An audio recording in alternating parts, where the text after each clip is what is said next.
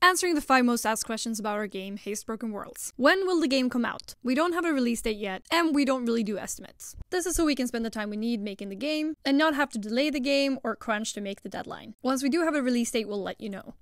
Which platforms will the game be on?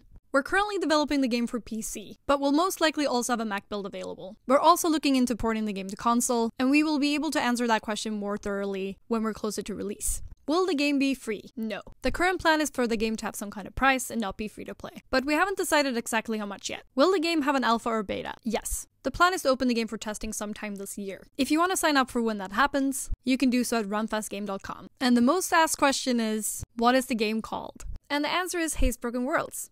And we're excited to show you more of the development in the next coming year.